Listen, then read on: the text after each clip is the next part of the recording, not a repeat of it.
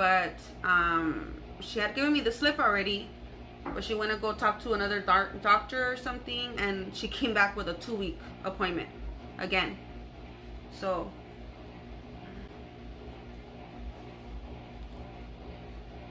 I went to that follow-up at 23 weeks, and then again in 2 more weeks I had another follow-up.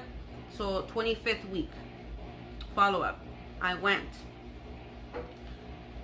As soon as I got there, I hadn't eaten, by the way. I had slept in that day.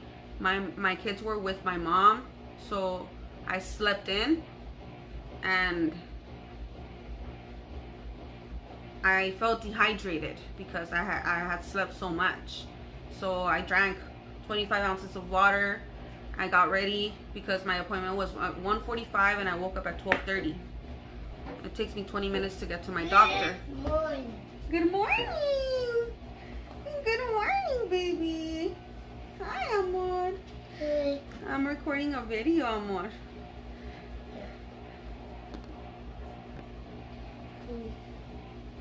Golden hair and who's long, and she got the beautiful hair. All right, sorry about that. My son woke up and he wanted to tell me what he dreamt about. So I left off at, I was there for my 25-week follow-up. And so I got there and I hadn't eaten because I went straight there. So I drank water, that's all I drank. I wanted to make sure I drank some water because I had to give him a urine test. So I was getting prepared. And as soon as I got there, okay, I remember getting there and there being no one in the room, and then it took a while. It took a while. I got there at 1:45 exactly. The nurse said that I wasn't on the list for an appointment, but I told her I have an appointment. So she let me in because I'm like, she asked me if I was late. I'm like, no, it's literally 1:45. And then it turned 1:46, but I'm like, I'm here for my appointment. I'm on time. So she let me in, and it was empty. The room was empty, the waiting room, and then 2 more women came. I was waiting and waiting 30 minutes. They weren't coming out to get me. They called the lady that came after me, like 15 minutes after me. I'm hoping that that's not a problem. I'm talking pretty loud so that you guys can hear me. I'm so sorry. So I was looking around at the nurse like, okay, how long am I gonna have to wait? I usually don't wait this long to be called in. I was hungry. I was super hungry. I hadn't eaten breakfast and I was like getting mad because I was like, I need to eat. I'm pregnant. And so, oh, thank you. And so, yeah, so they called me after, and it was the first of all, she literally called me by my middle name, which has never happened. So I was like, you know, is that me? She's like, Elizabeth. I'm like, looking around like, well, I'm Jenny Elizabeth, but you know. And then she's like, Guerrero. I'm like, oh, that's me. Okay, that's weird. And we laughed about it, you know. The nurse was like, oh, well, I put, you know, I thought it was Elizabeth. I didn't know which one was your name. I have 3, so whatever. So I went in. As soon as she took the first thing she did was to take my pressure. It was high. It was 150 over 1 something. My pressure has been 122 over 80 since I had started the pregnancy, around there. So it was really high. She asked me, does your pressure run high? I'm like, no, it does not. This is the first time. And as soon as I saw it, she tried again. And it went up 160. Obviously, I was worried, you know, over 1 something. I blurted out to her. I was like, that's one of the signs that I get when the baby has already died inside of me. She panicked right away as soon as I said that, but I had to say it. She panicked right away. She sent me in to give her urine, and I went straight to the room. I let her know, look, I'm gonna go to the emergency room. I just need to know if I have a heartbeat, my baby. So can you ask the doctor if they could do an ultrasound? I'm waiting in the room. She said, okay. I'm waiting in the room still. Time is passing by. It's been an hour since my appointment time. Okay.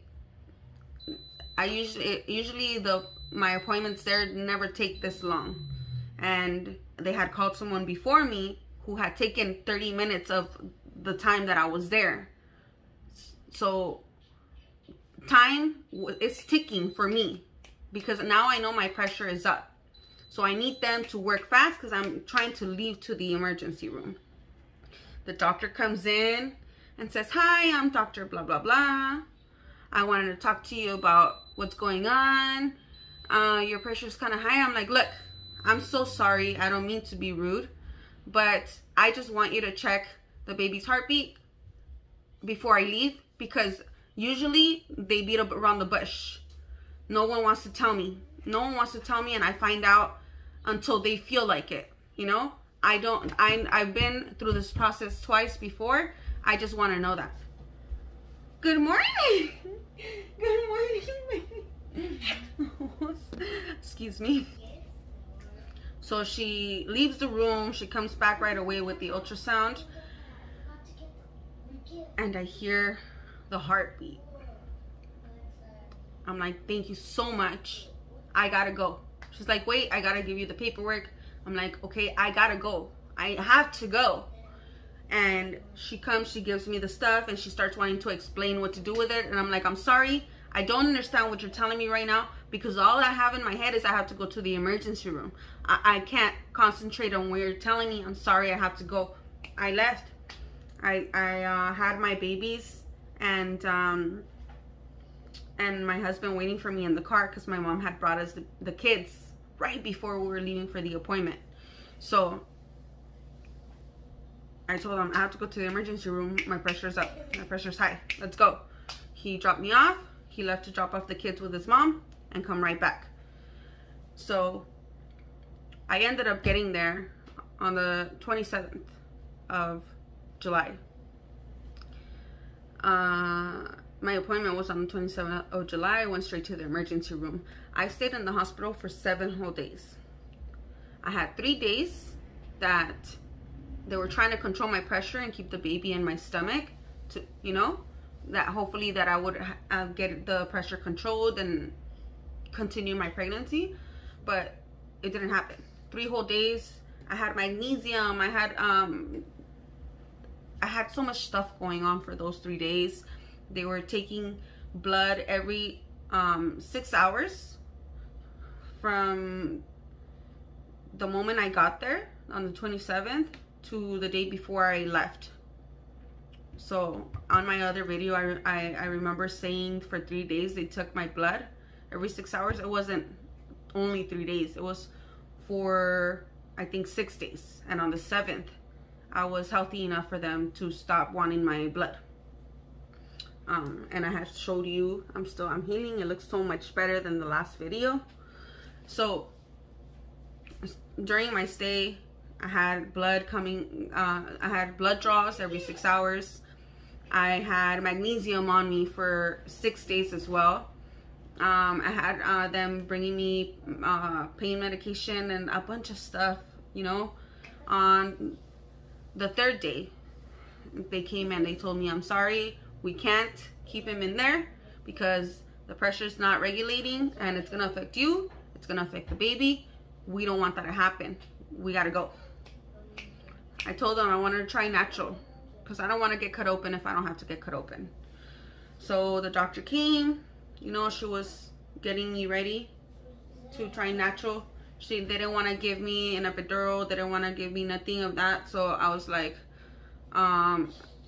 listening to the process, and you know, I was like, okay, let's do it, whatever. I can't concentrate, you know. I'm sick. I was sick. I couldn't concentrate very well. As soon as the doctor touched me, I started panicking. I guess I didn't know how much trauma I had from the last time the doctors touched me down there. I started panicking so much, and I asked her to stop. I said, nope, okay, I'll go with what you guys want to do. Let's do the cesarean. They were telling me they wanted to do a cesarean just because my 2 kids that I have, my 5 and 7-year-old, they were born cesareans. So this baby's so tiny, 25 weeks. I wanted to try natural, but I couldn't do it. I was scared. So they put me in for the cesarean. I had the baby that night, you know, and then I had 4 more days stay to recover from the cesarean. My baby was born at 1 pound 5 ounces, and he has been in the NICU since. I got to come home on the 7th day, and he's still waiting to come home. He's still waiting. Everything is going good. You know, he started at my breast milk. He started eating 1.5 milliliters the day that he was born, every 6 hours. Then he increased to 1.5 milliliters every 3 hours.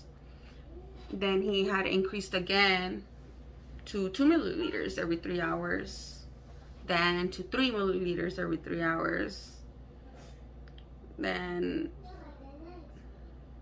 he just keeps increasing, and at this moment right now, he is currently getting 8 milliliters every 3 hours. So he's doing good.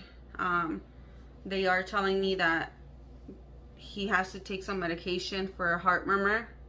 I'm hoping it works. I'm hoping that the medication works and they don't have to go in there and do any type of surgery on the baby, because I mean, because he was not taken out because there was anything wrong with him. It was me and my pressure that could have killed him and could have killed me. So he's doing everything that he's supposed to do as a 25-week baby, and it's amazing. I'm gonna go ahead and leave you guys a little video that I had posted on my Instagram, so you guys could get to meet my son.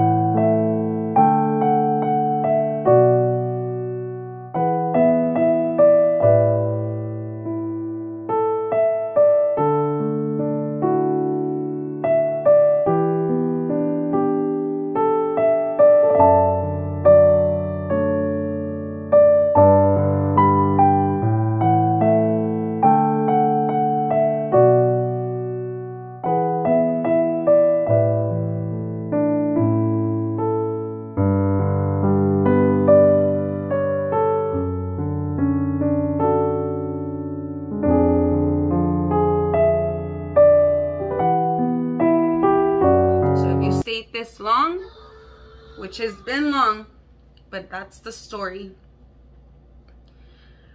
Thank you so much from the bottom of my heart. It's gonna be a long video, as I can see, and it means a lot if you've stayed this long to watch and listen to me. If you guys want to hear about my other pregnancies and stuff like that, just let me know in the comments and I'll go ahead and make those videos. I'm recovering at home still, but I'm good, you know. I'm doing good. At the doctor, at the hospital, all the nurses, you know, the comments that I was getting every time they asked me, what's your pain, mama? I'd be like, nothing, no pain, you know, and they would just be like, wow, you must have high tolerance pain, you know, you just had a cesarean. I'm like, I guess I do. I get told that every single time I end up in the hospital, you know, as well as all the nurses complimenting my husband because he cleans me and he does all the things that the nurses are supposed to be doing, because he's always there. He's always there, and it's the only thing that he can do, that he feels like he can do for me.